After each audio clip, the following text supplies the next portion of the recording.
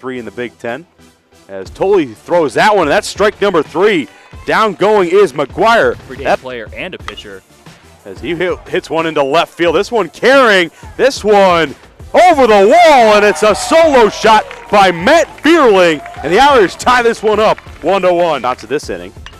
As on the first pitch, that one swung right towards Fiala. Back to 1907 and 135 meetings now. And Lidge drives one down the right side, and he will now try to turn for second, but go back to first. So Borkovich with the delivery, and Johnson with his second single of the day. Go back there here.